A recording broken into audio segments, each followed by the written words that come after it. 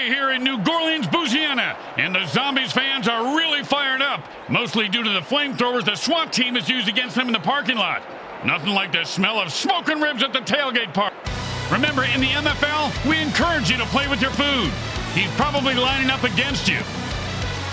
The Philadelphia Eagles go up against the New Orleans Zombies.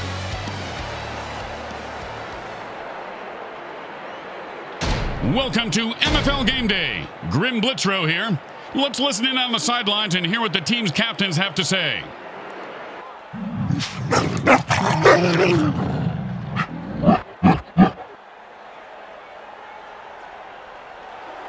Hi everyone, Grim Blitzrow with you on MFL Game Day. Hey, Bricks, do you smell something burning? Thanks for reminding me. I left my rubber foot in the toaster oven to warm it up. Last time I left it there too long, it came out like Saganaki. Opa! It's freezing in here. Hey, why don't you take a shampoo and ouzo, stick your head in the toaster oven, that'll warm you up.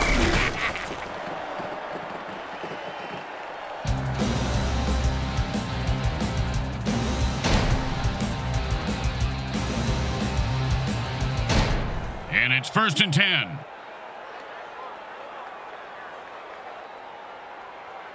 He took a beast boost injection. Now wants him stomp all over his opponents. I want to take a beast boost injection too. Now that has weird side effects, Bricks.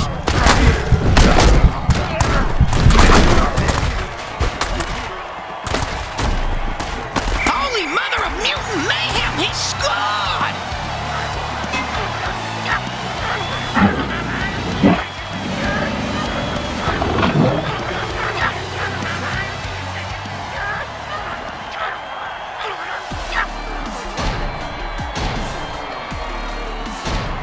Don't try to get fancy here. Just put the ball down and kick it. In that order, Grim? The kick is good. As expected, those are pretty much just gimmies. Here comes the kicker. Oh, I can't wait to hear this. What's the kicker, Grim? This guy in the field. Oh, I thought you were going to tell me a story like, here's the kicker. When I turned on the light, it wasn't a broad in my bed, it was a chick wearing a wig. And he sends him to the ground with an exclamation point. And a well-placed cleat.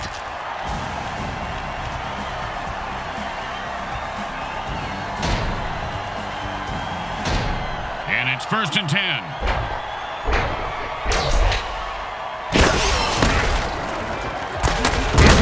Oh, what a sack there. I heard this guy likes to play with soft balls. He's going to play with crushed balls from here on out.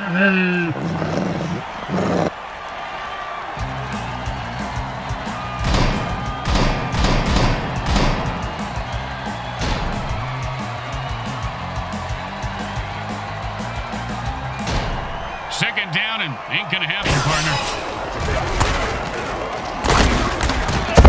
And that one's incomplete. The receiver couldn't get there. And neither could his mother.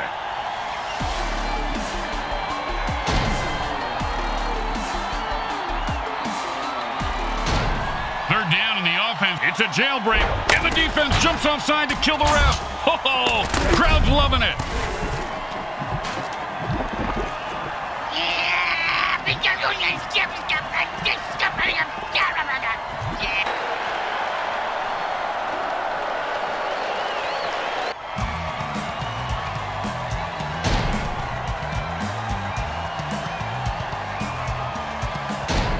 Third down and, well, good luck.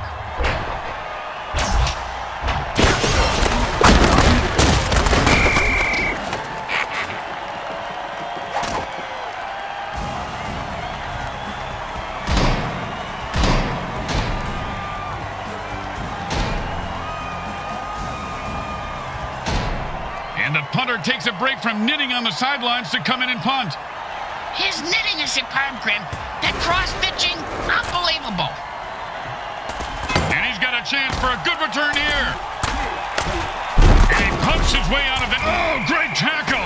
When his brain is unscrambled, he'll be thinking about that hit. Yeah, most likely in a convalescent home. The quarterback shifts gears and goes into his hurry-up offense.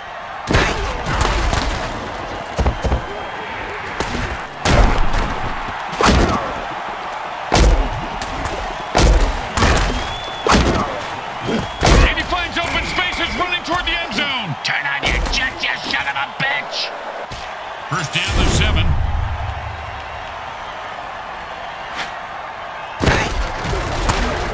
Oh, and they just deflated the quarterback's balls right there.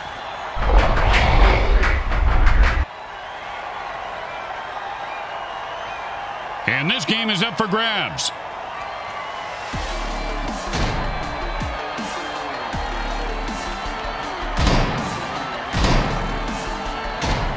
Second down and more than the QB would like. If you don't hear it coming, oh, big catch, big run, big touchdown. Yeah, big deal. Mr. Meat for Brains ran with the ball and didn't fall down.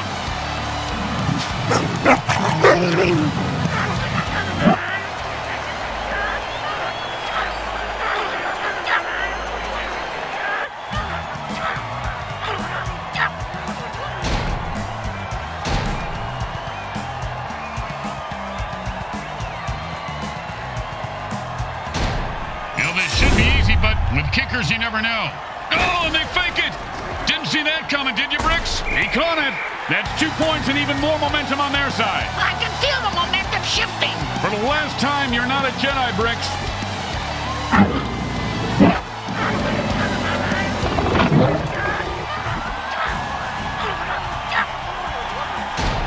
The home team is feeling confident as they get the kickoff into the air. Scoring makes anyone confident. It certainly does, Bricks. It certainly does. High five.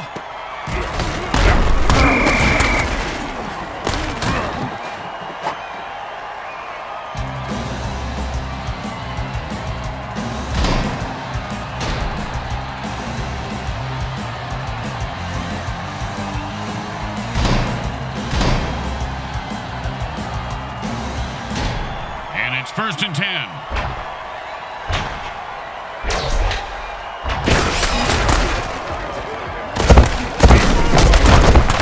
Sure, now he catches it. I had this guy on my fantasy team last week. I lost so much money on him, not to mention my kneecaps. My loan shark is very anal about collecting my money on time, Graham.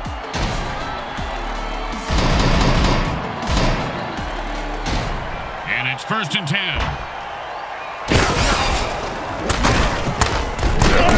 And that's how you run the football. A pickup of 7 on the play.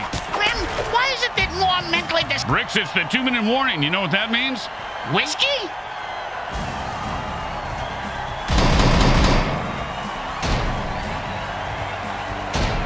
Second and 3.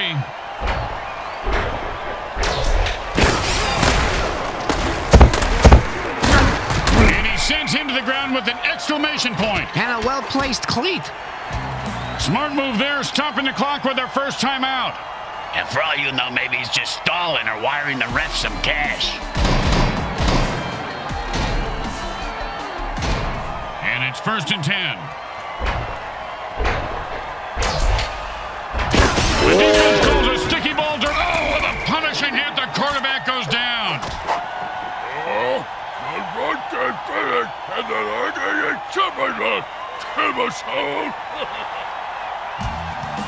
They stop the clock, but they only have 1 timeout left.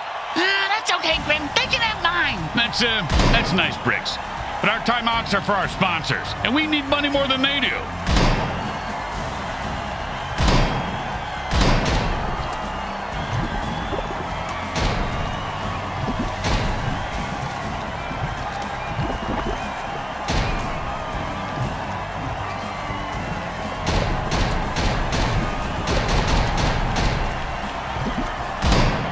Second down in a very lot.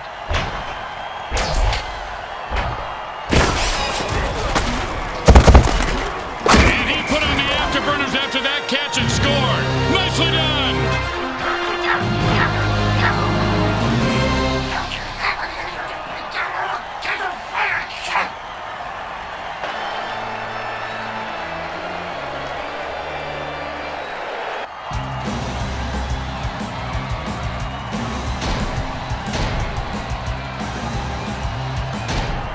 Why go for 1 when you can go for 2? It's always been my philosophy, but Bricks can't even get 1. Oh, I'm talking about points.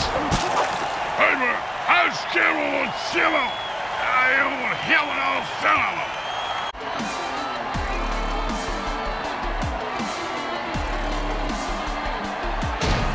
The home crowd isn't impressed with that showing, but their team has a chance to respond.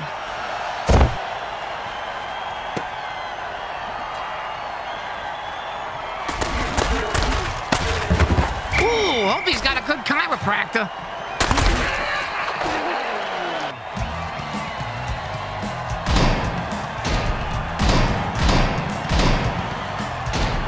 And it's 1st and 10. And the QB might as well just bury himself now because this guy's full on berserk. Oh, at least he could... And like bricks and fouls, he is loose and heading for the end zone. He could go all the way.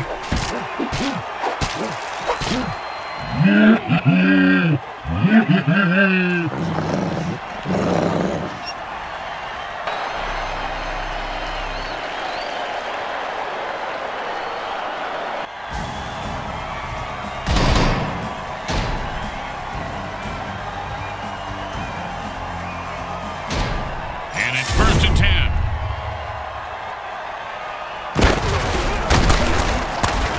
Oh, big catch, big run, big touchdown. Yeah, big deal. Mr. Meat for Brains ran with a ball and didn't fall down.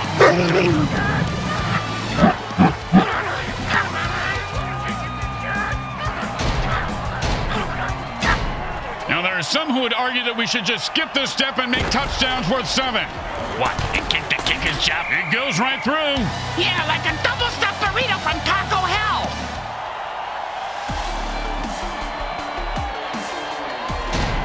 The best kind of kick is when it's right after a score. Hey, speak for yourself. I'm usually the one who gets kicked after scoring.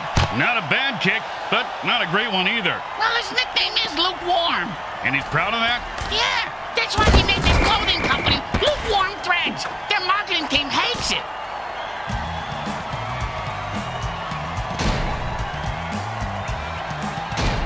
And it's 1st and 10.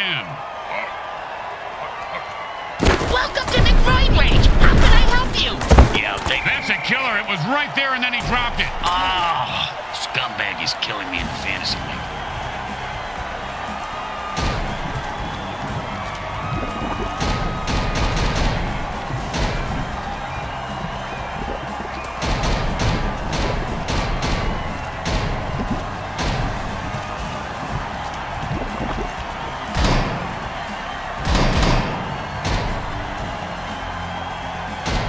Second down and 10.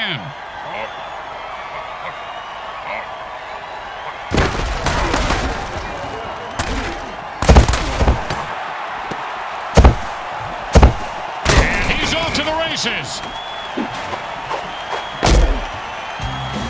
That's it. That's their last time out. It's them against the other team and the clock. That doesn't seem fair. I'm gonna throw a hammer on the field and even the odds. The offense wants to speed things up, so it signals a hurry up. Same as Britz's ex-girlfriend signaled when they were doing it. Yeah, she called it rabbit sex. And there's an 8-yard catch. Chipping away with those medium passes, I like it. And that's the end of the second quarter. Someone will need to pull together some bribe money as they head to their lockers. Stay with us for the halftime show, brought to you by our friends at Monsatan Industries. We make genetically altered frankenfood you'll have fun trying to identify.